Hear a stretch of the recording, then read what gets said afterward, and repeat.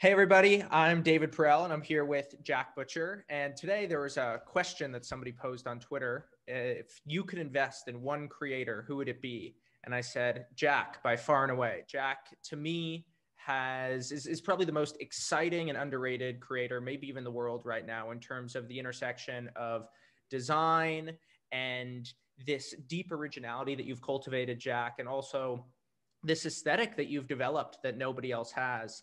And today we're going to talk about the power of coining language. You have terms like permissionless apprenticeship, build once, sell twice, and you're using the internet as well as anybody I know. So what we want to do in this time is to basically take what we've learned about coining terms and about building online brands and using the internet to build a business that makes us sovereign, that allows us to control the relationship with our audience.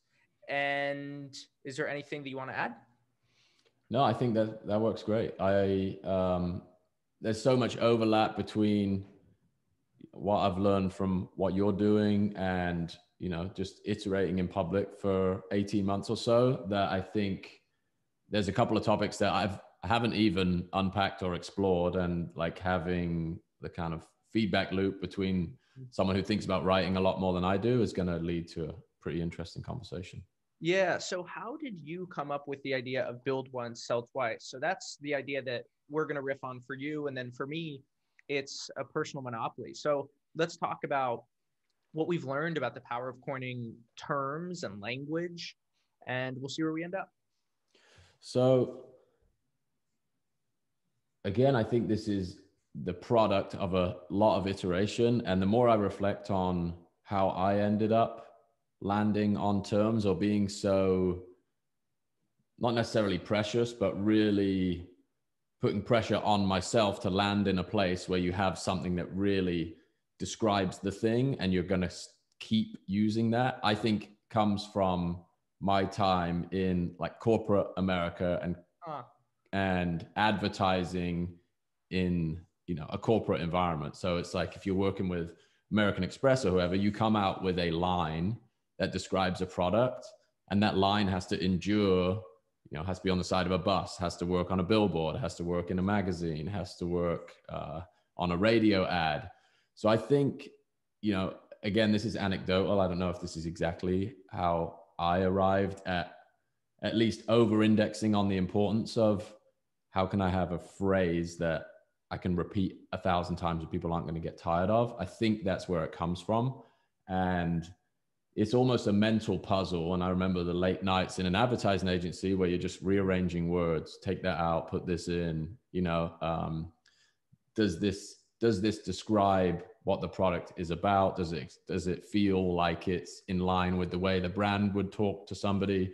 So I think at the conceptual level, that's where I think my tendency to value writing comes from, because I've seen it work so effectively for, companies that operate at that kind of scale. And it's actually a friend of mine I met through the process of publishing, works at LinkedIn and they fund a lot of research into corporate advertising, marketing, language. And he's got this great phrase. He says, great advertising wears in, not out.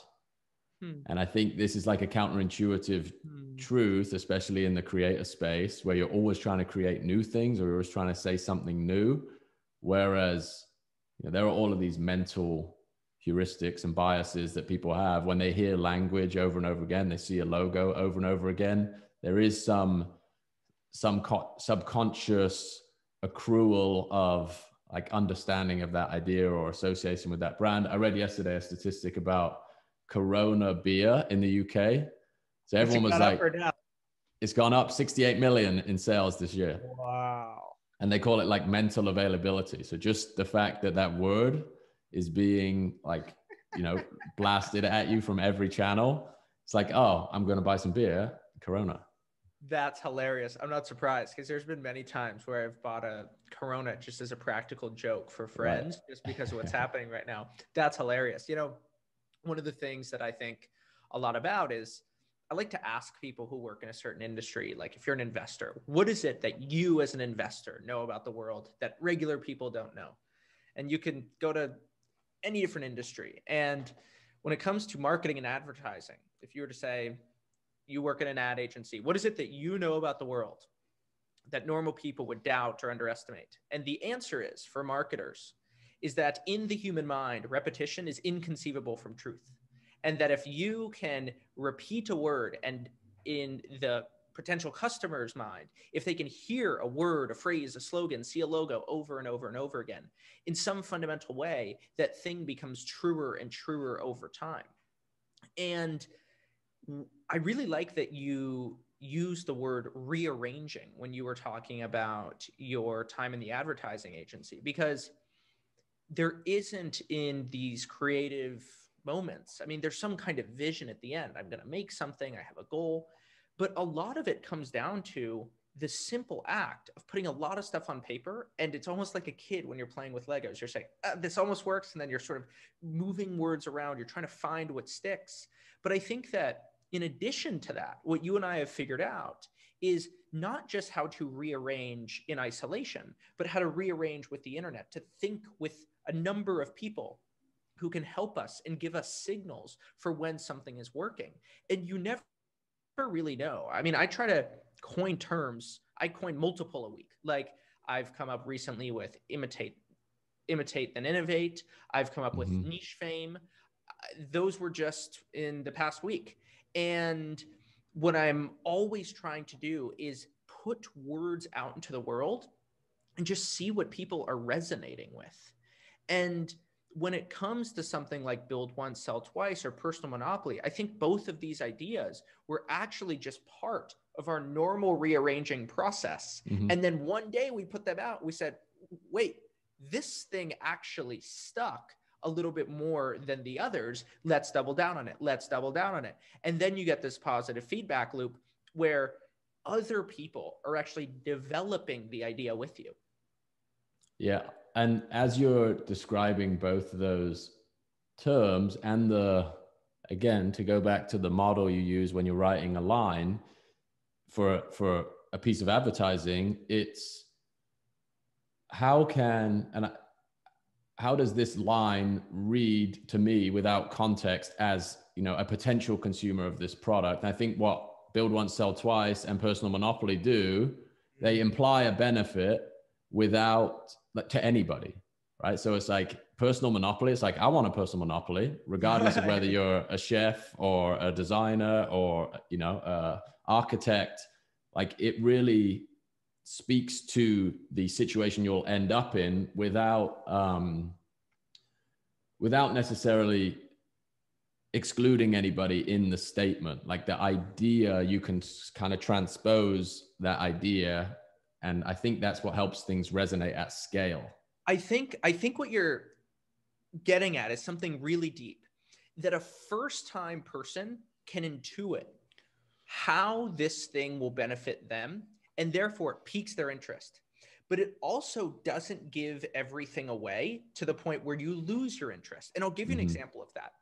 There's a book by Thomas Friedman, who wrote for the New York Times, called The World is Flat. And I've never read the book because the title seems to imply exactly what the book is about. And I read the title, I'm like, I already get the thesis. I don't need to read it. There's another book that I've heard a lot about. And let me just caveat this with, I might be totally wrong about what I'm saying in terms of, I'm just assuming that I know exactly what the thesis is, but I actually could be totally wrong about this. But actually, for the purposes of this discussion, that doesn't matter, because we're talking about the psychology of language. And so there's another word called the upside of stress. So I hear that, I'm like, okay, I get it. Stress is good for you. Like, you can actually do better with some stress. I get it. But then there's other books like The Black Swan, like Anti-Fragile, like Skin in the Game. I hear that and I'm like, okay, Nassim Taleb has done a really good job of telling me a little bit about what this book is about, but not so much that I've lost my curiosity. Yeah, so I think that's a great way to look at it. And yeah, even in those couple of examples of those book titles, I think like Anti-Fragile is a perfect, like, it is a perfect example. That's like, I want to be that, but what is it? Like, Right. it just leaves enough. Yeah, that's cool. And think about it in terms of a book title, but that's again another great way to evaluate an idea, even if you're not publishing a book. Is like, if this was on the spine of a book on a shelf, in the same way that, you know, if this was on a billboard, does this pull enough interest to, you know, get somebody to want to learn more, or, you know, buy the thing, or whatever that next step in the transaction is? Are you like buying enough of somebody's attention to get them to commit to that next stage? Yeah, there's a famous American line by the president, John F. Kennedy. And he says, ask not what you can do for your country, but what your country can do for you. And as you hear that, there's a parallelism where the way that the sentence is set up works really well with the resolution, and they almost mirror each other. And build once, sell twice does that too. Build, sell, once, twice. Mm-hmm. And so there's actually ways to structure language, and intuitively we really understand this, and then things are catchy. And once something becomes catchy, it sticks in your brain and you just kind of instantly remember it. You know, like when you hear a song or you read something, you're just like, I just won't forget that. Build once, sell twice. It allows you, because it is so catchy, because the idea is so simple, not only does it help somebody understand what it is that you're saying, but then they can easily communicate that idea to their friends. So then you get a word of mouth viral loop. Yeah. And another accidental realization of this for me was Visualize Value. The name of the brand itself was actually coined as a way to explain the service to a would-be client originally. So we went from being, I had a design studio called Opponent. I registered an LLC in New York called Opponent because I was like, I'm going to be different than every other ad agency. And this is, we're going to challenge you in your ideas and all of this kind of stuff. So there's meaning there. But at the same time, it's like, okay, it's just a cool agency name, whatever, right? Versus this is like Visualize Value being a description of what we do for you, and the implication that your value becomes visible. It's like, I'm buying into that because I want that. And also it's a descriptor of the service I'm going to get. So again, it's like, I struggle to even explain the specificity behind why it works. But in hindsight, it's like, okay, that makes sense. And then this was actually inspired by you, the first education product we built, the design course. If we didn't have the name Visualize Value, it would have been incredibly difficult to position that course. So if you wanted to just go to the market and say, hey, I'm doing a design course, be like, okay, welcome to the world of design courses. There's another 50,000 people selling that. But as soon as you say how to visualize value, and you have this like thing that represents the outcome, that I think gives you an edge in the market, because you're describing something very specific about your point of view, your approach. Personal Monopoly does the same thing. Like, not a writing course, but a writing course that helps you establish a personal monopoly just has this like distinct benefit that moves you away from just, hey, learn how to write. Right. I think that you're saying two things here that are really insightful. The first is the way that names can be descriptive. And another good example of this is PayPal. I am going to pay my pal, PayPal. And you just hear it and it sounds friendly and it tells you exactly what the service does, which I think makes it an easy name to remember for people. Whereas I actually don't think like Braintree or Venmo are nearly as good. Now, one of the things that Venmo and also Google did was they turned their names into verbs. Mm-hmm. So you Venmo somebody, you Google something, and that's really powerful, but sort of beyond the scope of this conversation. And then the second thing is the aperture of your idea. So one of the things that I really like about Visualize Value is that, and same with build once, sell twice, is they can sort of go on for infinite spaces. And you don't always want that, right? Like you have design fundamentals. That can't go be a movie set an animation course. I mean, maybe there's a design component there, but you get what I mean. Sure. But what I really like about visualized value is you can take that idea and just copy and paste it everywhere. And it's the same thing with personal monopoly. It's the kind of idea that I know has legs for the next 10 to 20 years because it's so core to the modern economy. It is specific enough to mean something, but broad enough that I can use it in a lot of different spaces. Yeah. And, one of the things that again, coming from the advertising world, the stickiness that an idea has to you personally as well is kind of fascinating. It's an intangible, there's an intangible relationship there where it's like when you've put it out and it's got enough, it saturates the market enough, it can never be divorced from you again. Right. So it's like this IP that you own beyond like the scope of a trademark, where it's like anti-fragile. Who are you going to think about when you hear the word anti-fragile? There's only one name that comes up.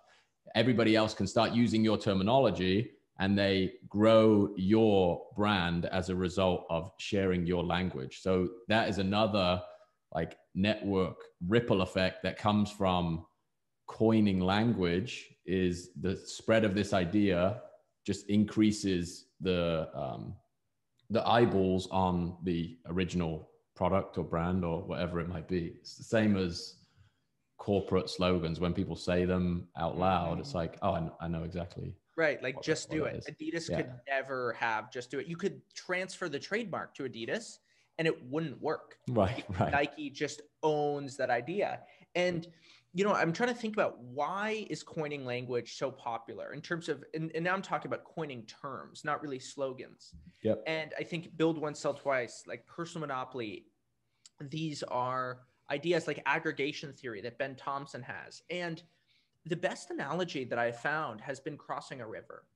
So, like when you go hiking and you get to a river and you're like, oh my goodness, we got to cross this. And you're eyeing this river and there's like enough stones that you can get across, but it's going to be close. And I think of terms like stones for the world, where the world is infinitely complex. There are so many things, ideas, concepts that somehow exist out there, but they're too hazy, they're too abstract. We don't actually understand them. And they're sort of like where the water goes, like there's just nothing sturdy there. And when you coin a term, you're not just coining a term, you're coining an idea. You're putting a stable stone in the water. And the more that you develop that idea, the more easy it is to remember. That then becomes a path that other people can walk to, that people share. And each stone actually allows people to make sense of the world.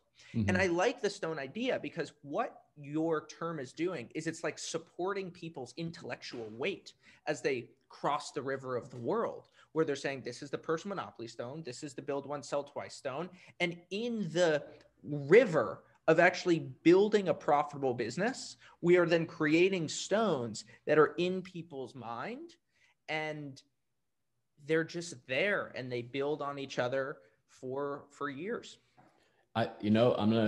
Another idea of yours that I quoted in the Design Fundamentals course is this idea of the world not rewarding the people with the best ideas, but the world rewarding the people who are best at communicating their ideas. And these things to me operate like a valve, right? So if you have a great product that you can't describe with great language, it's forever going to be throttled by the quality of the language you have on the front end. And I think like undervaluing or under indexing on how much time you spend perfecting the really like succinct version of that idea or that, I think idea is the right thing, regardless of, whether that translates to a product or a piece of media or whatever it is.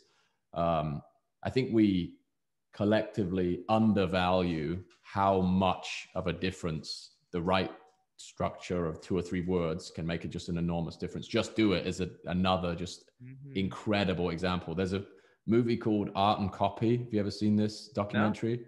You would love it. It's about the relationship between art director and designer, and they go back through a ton of like really famous advertising campaigns, and they talk a lot about just do it as essentially, you know, maybe the best ever example of a slogan.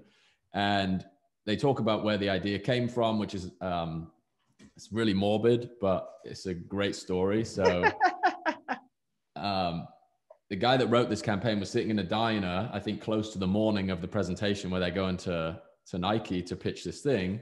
And he like reading through the paper, and somebody on death row, it's like, what are your last words? And he just said, just do it. That was somebody's last words, which translates, he's like, bang, light goes off. I'm going to go and pitch that. Inspiration is everywhere. Yeah. And they talk, I haven't watched it for a few years, but they talk about the way that campaign was received and the amount of inbound, just the amount of inbound they got off the back of that campaign. So those people that were like, I was in an abusive relationship and I saw this first ad with just do it and I got out of it. I was, you know, morbidly obese and really struggling with a health problem. And I saw this slogan and the way they put an ad together. And, you know, these guys are artists with the way they crafted still are the way they crafted their corporate communication.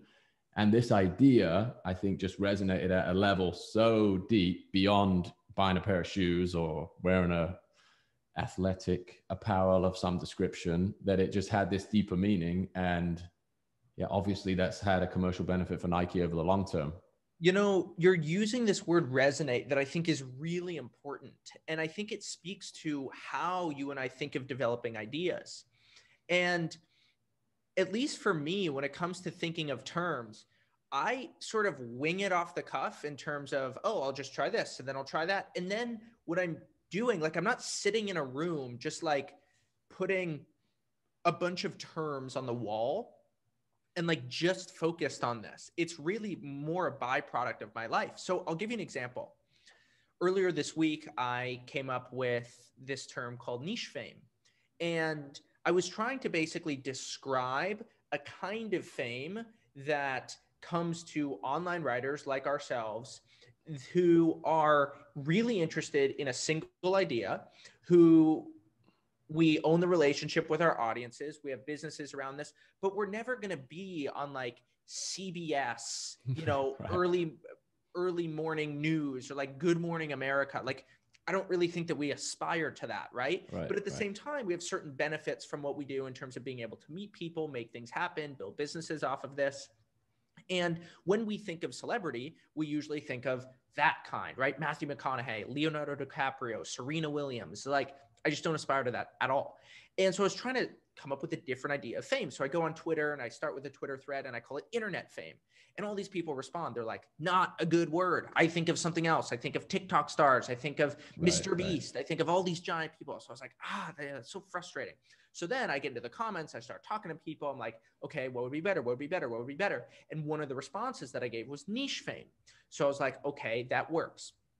Now, you might hear this and you might say, oh, that's not fair. David and Jack, they have audiences.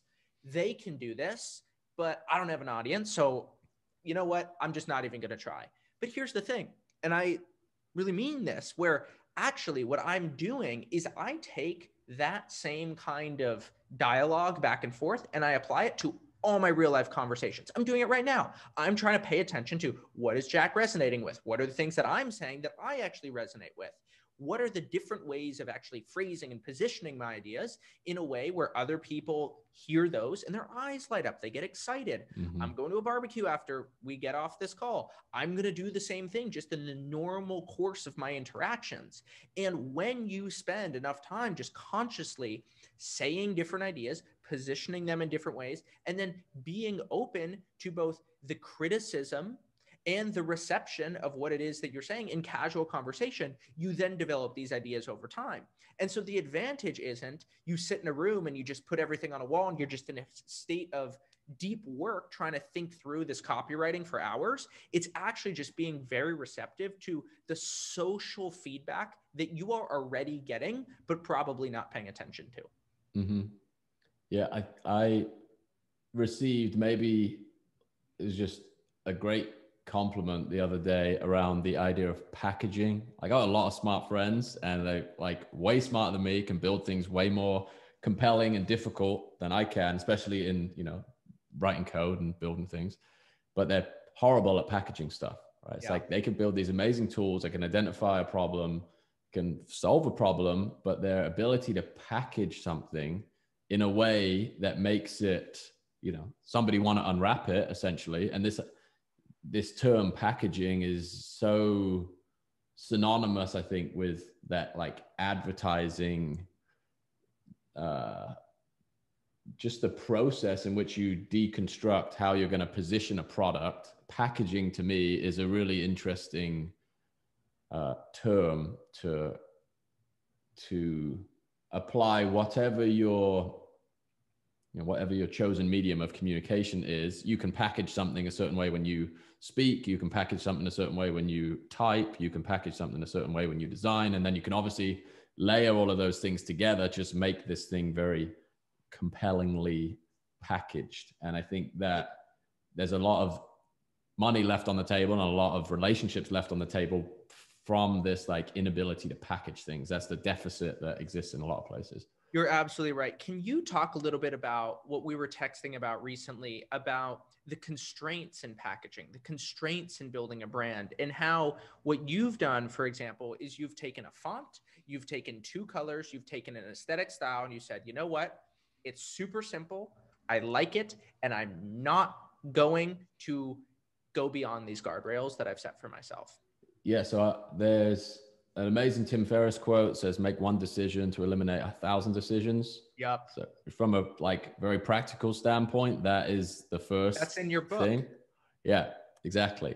That idea paired with it's been beaten into me in advertising agencies. Like, these are the brand guidelines. If you present anything that moves away from these guidelines, we're going to be in trouble. Like somebody spent $250,000 on this PDF that says, use this color, use this font, make sure this is this far away from that. So you need to follow these rules, right? So and there's a little bit of an in-joke at ad agencies, just like, I don't want to follow the rules that somebody else set. And that's honestly where most of the churn in time goes in advertising agencies, because people don't want to follow the rules.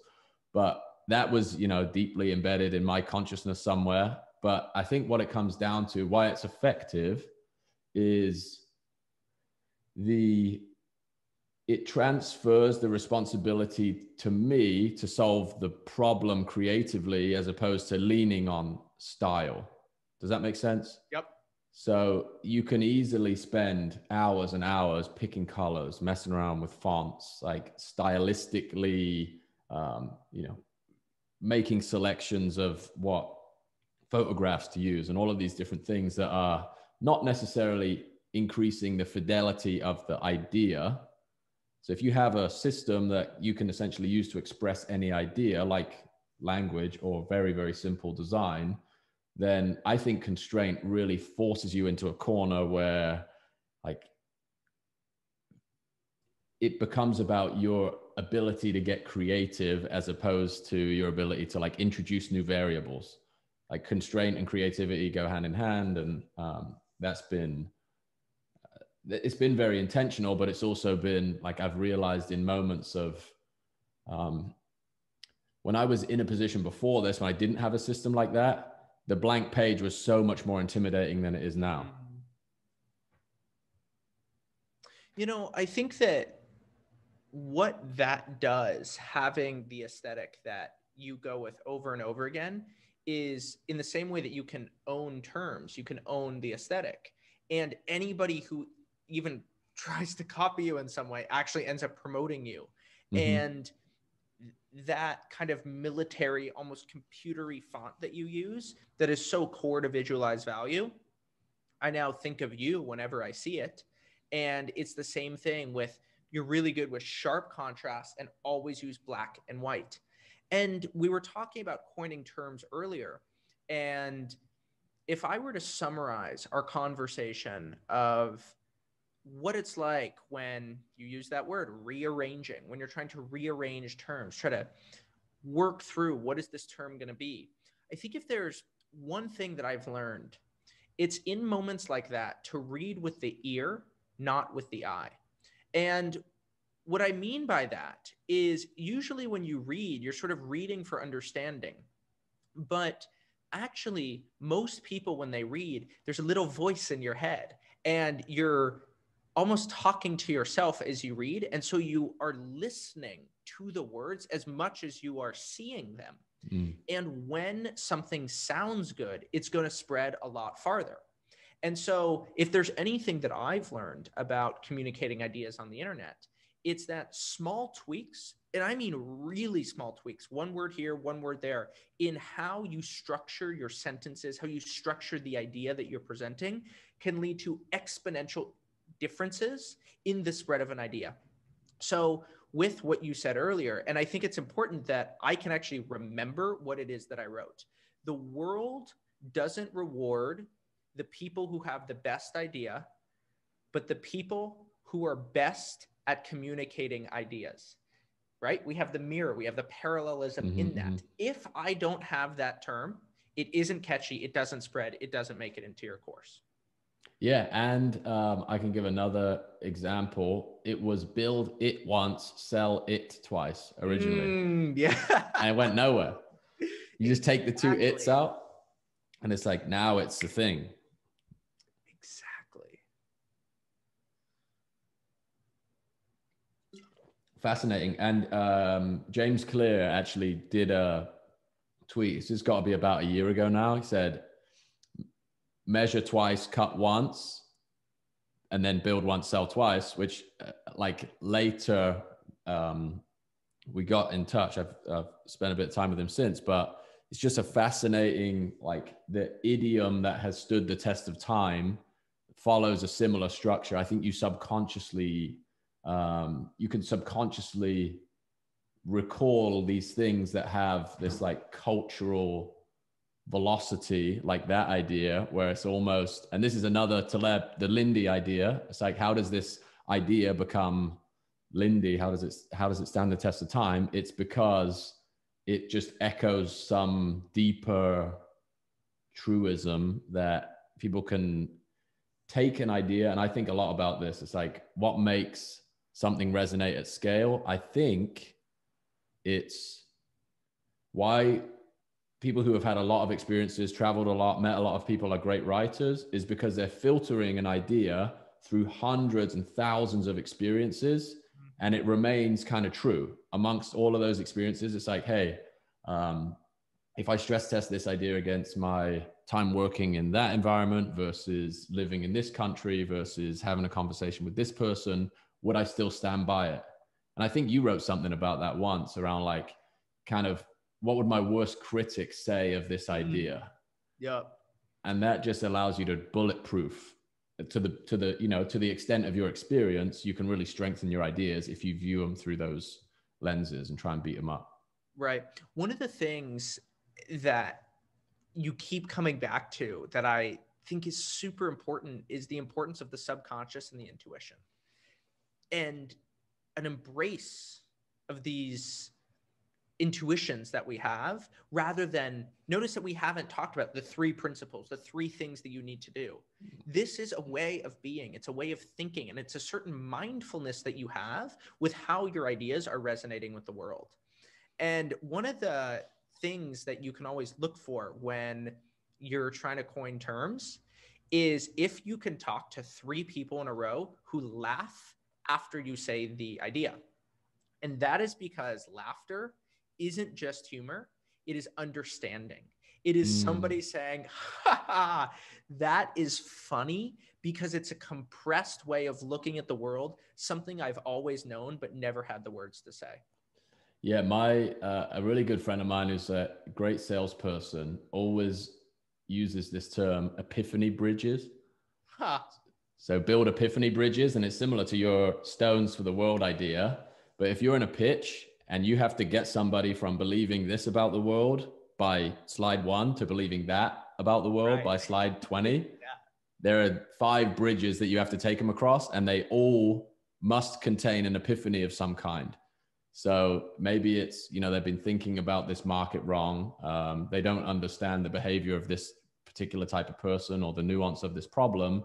And you just slowly just take epiphany by epiphany to get them to that realization. In some cases, it's really simple. Maybe it's one or two ideas. In other cases, for complex products and complex problems, it may be a little more complicated than that. But we work together on a blockchain presentation, and there's a lot of epiphanies you have to get through to get to an understanding of that from a layman. But I've always loved that idea. And I think the laughter is kind of the external symbol of an epiphany, right? It's like, man, what? And the other thing is like, why didn't I think of that? That's basically the best. Yes.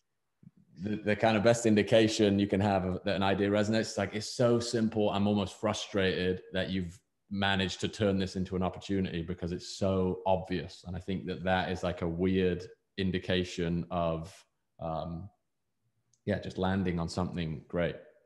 Yeah. But I think that it's really crucial to all of this, the fact that you and I, between us, we're probably publishing 6 to 10 tweets per day. Mm-hmm. And then we have our newsletters, and then we have a constant media engine that's going in terms of epiphany, publish, epiphany, publish. And so many of them fall flat, and that's totally fine. And what we are doing is that's different from others is that when we have an idea, we are putting it out for the public and normal people we've never met before to contend with and think about and criticize and improve. And I'm always reminded of this idea that, it takes 50 gallons of sap to make 1 gallon of maple syrup. And the way that this relates is you're not just trying to only write the very, very, very best things that you've ever published. And like, you have this little corner over there of all the ideas that you've never actually shared before. What you're doing is you're just sharing stuff all the time. And eventually that sap turns into this super sugary and sweet maple syrup, both because you're just throwing a lot of stuff out there and it's getting refined over time, and also because you have no idea whatsoever about what's going to stick. And in years of doing this craft, I've gotten no better at predicting what things are going to resonate. The only thing I've gotten better at is the average or the median thing that I do is just slightly better than it used to be. But the things on the tails, I have no idea. It's like voodoo magic for me. Yeah, and I think this is like, as you're explaining that, it's the thesis of a investment portfolio too, right? It's like you only need a couple of winners to have a really outsized result. Like nobody that's got 100x return in their portfolio made one bet. That's just not the case. So I think, yes, the volume and the inability to predict, even if this thing makes total sense to you, market might reject it entirely, right? The whole thesis might make sense. You can put it all together perfectly and marry up a ton of examples to it, but then it falls flat when it arrives in the real world. But this idea of packaging being a way to maximize the success of those ideas, in the same way that a great name of a startup or a great a startup that has it's easy to understand what the benefit is to the consumer, that idea is going to be better stress tested just because you've built a better front door for people to come and like spend time with the product. So I think that's true, whether you're talking about a company, a paragraph, or, an article that you've written. So that's a great metaphor too, I think, or analogy, I should say. It's a great place to close. Build once, sell twice, personal monopoly. And I think that what's key about these ideas is that we've published so many of them. And what really stuck out with me about what you said is that idea of rearranging, trusting your intuition. And would you say build it twice, sell it twice? Like you went from that to build once, sell twice. Like that's how close a lot of people are to having their term. And so I would say, like, if I were to just summarize all of this, pay attention to what ideas resonate in casual conversation. if things do resonate, share them in public. Then, as you do, try to continue to refine them. And then, like what you just said, build a portfolio of terms, and you just have unlimited upside on the one that works. Know that the key here is that you are taking ideas, turning them into published thoughts, and you're sharing them. You're being prolific, and you're just actively trying to coin terms. Eventually, you get slightly better at it, and you look back after a couple of years and you say, wow, all these terms. I mean, for me, serendipity vehicle, rite of passage is even a term. Imitate and innovate, niche fame, go on and on and on. Personal monopoly, and in rite of passage, summary box, find your shiny dime. I mean, there's just so many. I probably have 50 of them that have just been coined. That's awesome. And I don't want to labor another analogy, but the music metaphor too, like B-sides versus hit records that you hear on the radio. So I just moved out of the city. I had a car for the first time in 10 years. And the one thing that it made me realize, every time I get in the car, I turn it on, the radio's on. I'm like, this is the same song that was playing when I got in the car yesterday. I'm still loving it though. The day before, same song. And after that, it's like, you know, with a mix of maybe 12, 15 songs. And how many songs are there in the world? It's like, oh, people don't really get tired of a good idea if it's good. You know, it just has this timeless quality to it that people tap their feet to it. And I love the point you made about lyrics before, where it's like, if you hear like the first note of a song, it's like, I know every lyric to this thing. It's just embedded at a deeper level. And that to me is like, I'll never understand the science behind that, but I love trying to get to that level of resonance. Oh, totally, man. So my sister and I, one of our inside jokes is we send childhood songs to each other, and I remember every single word. It's been 15 years. Also, I swear, if you live in Nashville, which you do, is it government law that you have to end all videos with a music analogy? I think they just wrote that into law. Yeah. That's what I heard.